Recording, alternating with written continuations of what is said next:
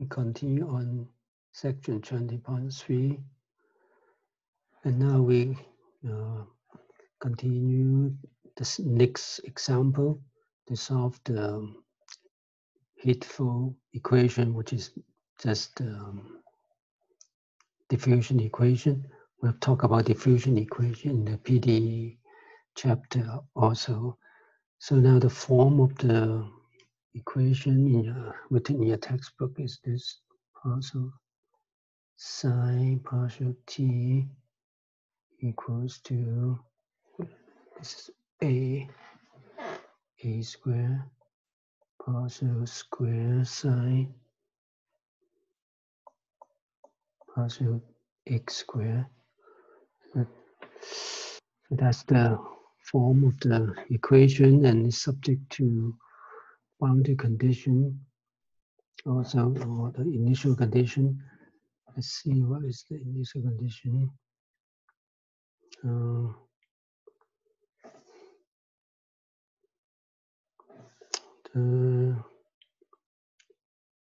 Actually, I didn't say that.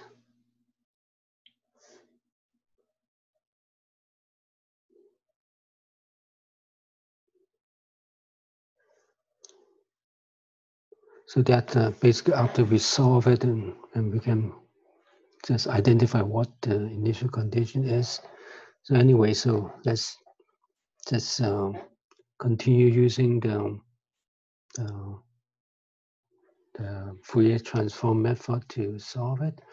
And now the Fourier transform defined in this example is this capital psi, and it depends on y and t.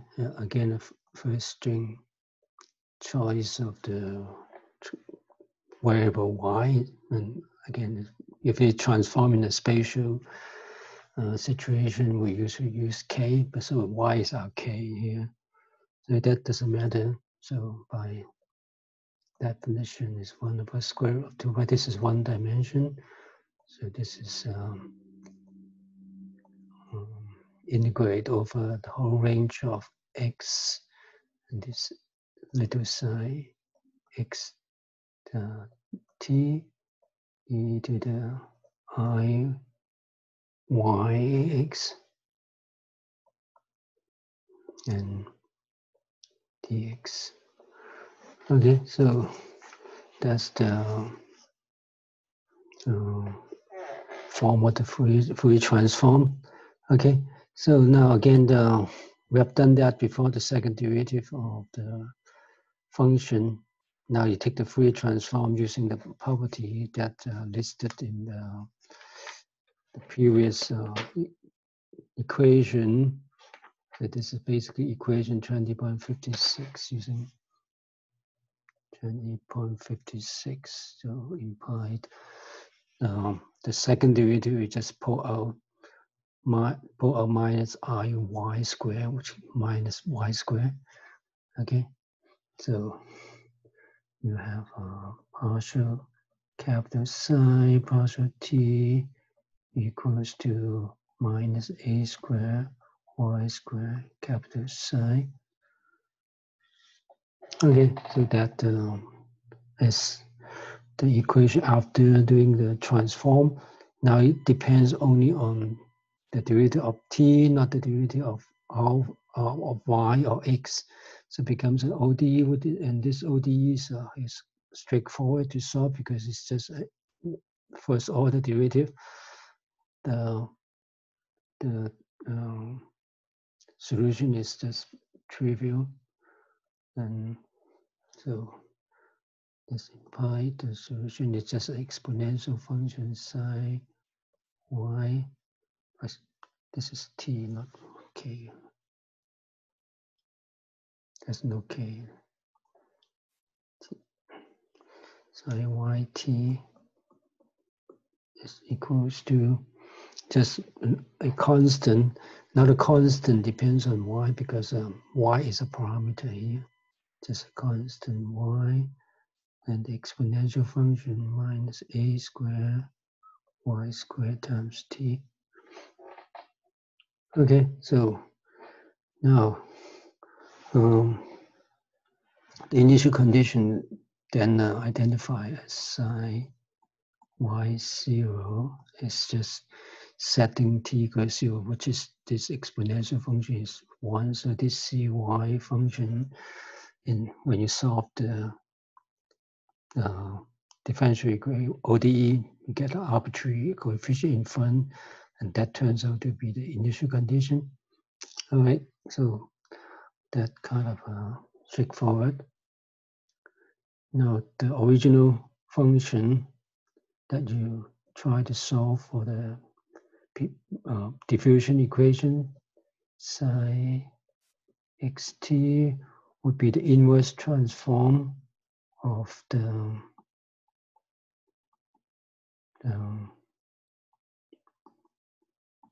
this capital psi function. So it's capital psi and yt multiplied by exponential function minus iyx dy. Okay, so this is just the inverse Fourier transform, and substitute this psi, capital psi in here to give you 1/square root of 2 pi. The c function inside the integram, exponential function minus a square y squared t minus iyx dy. Okay, and now this is the initial condition is inside the integram. So so this integral cannot be solved without specifying this initial condition c, this capital C function. Okay, and this should be equation 20.66, except that in the textbook there's it's 1/2 pi instead of 1/square root of 2 pi. Probably is because it changed somehow the convention is changed. So Fourier transform have different convention. Just starting from this chapter, all the convention is putting transform and inverse transform the same 1/square root of 2 pi coefficient in front, but the other convention can be putting 1/2 pi in one of them. So either the transform or the inverse transform, it depends on people. But probably in that version of the textbook is based on 1/square root, 1/2 pi in the inverse transform. All right, but that doesn't matter. Let's just keep using the convention that 1/square root of 2 pi. All right, so that's our solution, general solution, but now without specifying the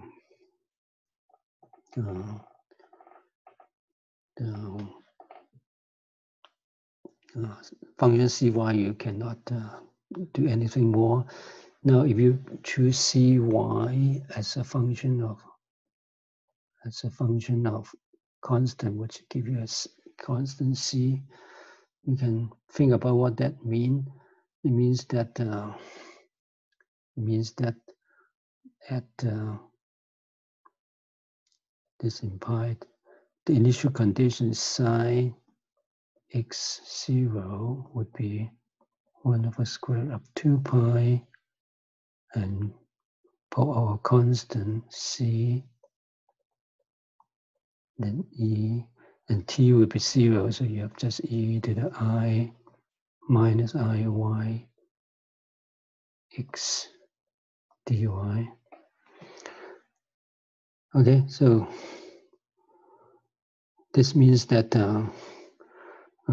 you remember that we talk about the Fourier transform of a constant, or the Fourier transform of delta function.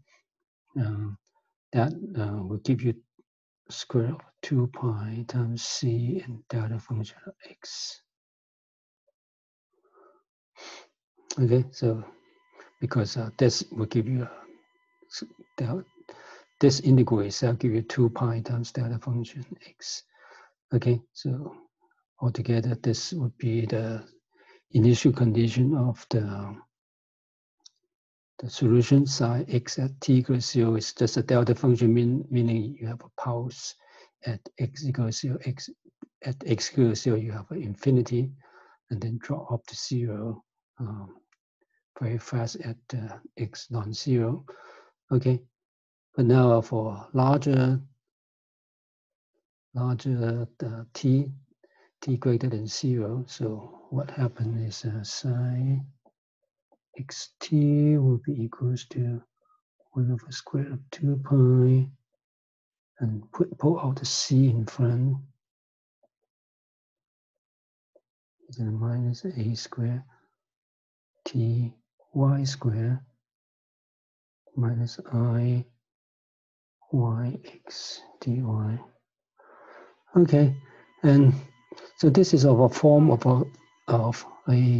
the Fourier transform or inverse Fourier transform of a Gaussian, and